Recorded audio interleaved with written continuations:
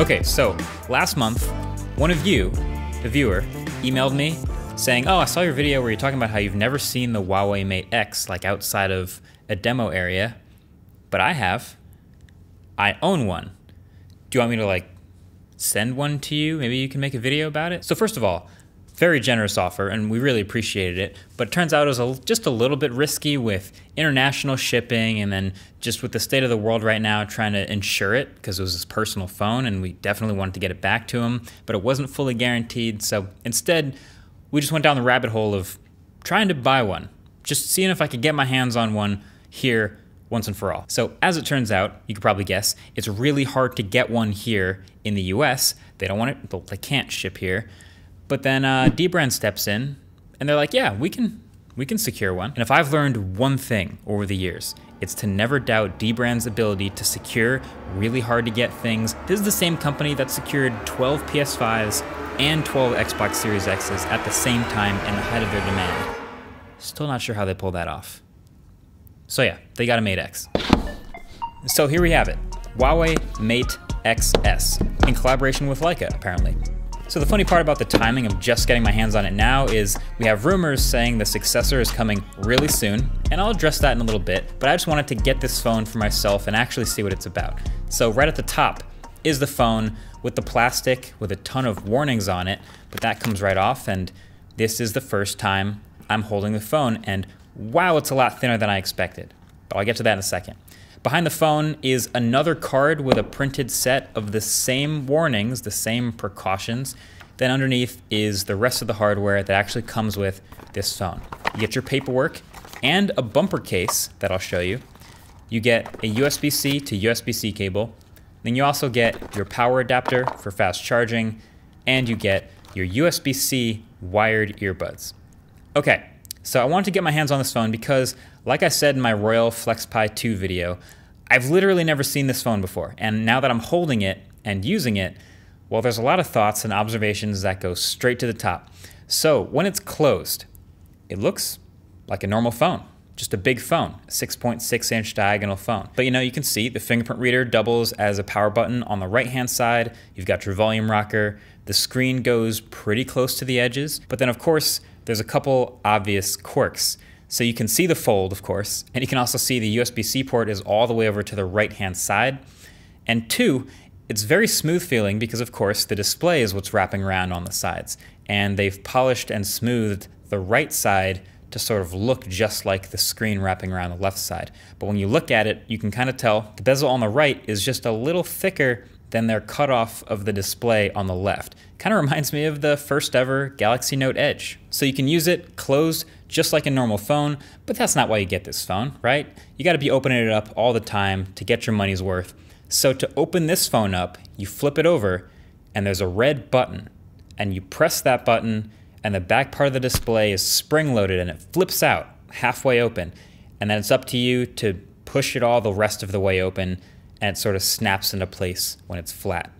And then you've got your full-size 8-inch 2480 by 2200 OLED canvas for all the productivity and big screen tasks in the world. Okay, so a couple of thoughts. So first of all, I was immediately pretty struck by how thin this is. It's 5.5 millimeters thick at the thin part, and that of course means when you fold it over, that's 11 millimeters. That's not much thicker than a normal smartphone these days. But the reason this whole thing is able to be so thin is mainly because these wings of the phone, as I'll call them, are basically just screen and battery. So the total combined battery is 4,500 milliamp hours with some battery in each side, but pretty much all the rest of the components of this phone are packed into this column over here that low-key kind of acts as a grip when you start to get used to holding it. But that's why the USB-C port is over here. That's where the Kirin 990 processor and 8 gigs of RAM and half a terabyte of storage are.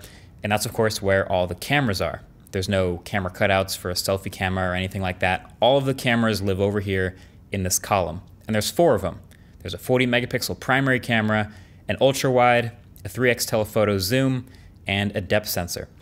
And this isn't a review of these, of course, this is just my impressions, but I do like the idea that in a folding phone, you can take advantage of the main cameras for everything, including selfie stuff. So with the Mate XS, you hit the button to switch to a selfie, and then you literally flip the phone around and you're using those huge high quality main cameras to take selfies. So you can use the ultra wide or even the zoom if you're into that. And then also, because this is screen on the back, it's off most of the time, but if you want to hit this button and turn the back screen on, now you can show people as you're taking a photo of them what that photo is gonna look like. So yeah, there you are. So now with the viewfinder mirrored on the back, you can imagine being able to hand the phone to someone and like direct them exactly how to take the photo based on what you see. So I feel like we all kind of know Huawei's software experience here in the US is a bit nuked because they don't have a relationship with the US anymore.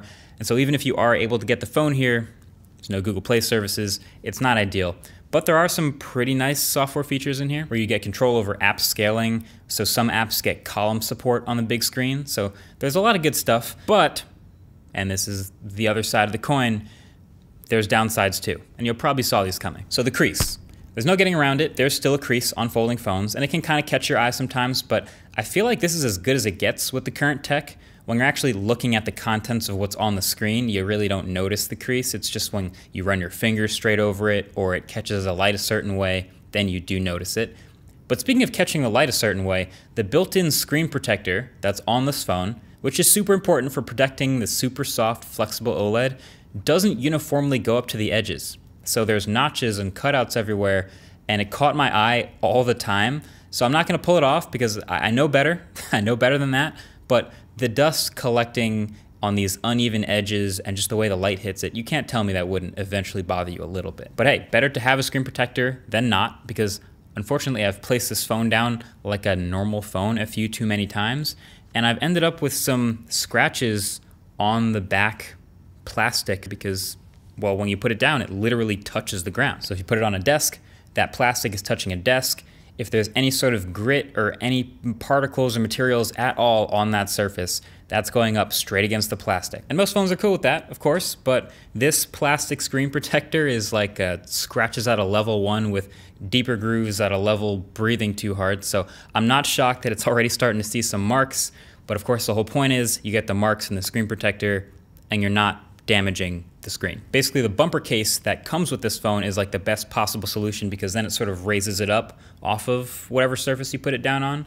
So if you're super never want to get any sort of scratches on it, put the bumper case on. It's a little less elegant, but then you don't get scratches. And then the hinge here on the XS is slightly improved from the X. So you can see there's these dust caps now and the metal back to the hinge to keep it almost completely gapless when it's folding. But of course, it's still not going to be water or dust resistant or anything. They're just doing the best they can. So at the end of the day, on one hand, this feels like the most advanced, sexiest folding phone I've ever seen. It's pretty stunning hardware.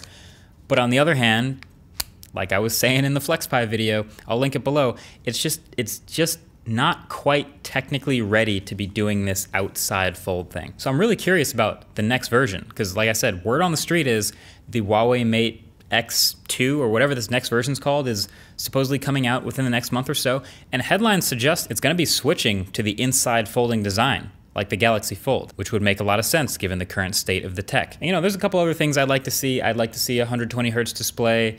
I like to see maybe a slightly bigger battery. I know they want to keep it all thin and sexy like this, but yeah, I'm very curious now about how folding stuff goes forward. Seeing how this ended up, you know, do we go straight to folding on the inside and then come back to the outside fold when the folding screen tech is better?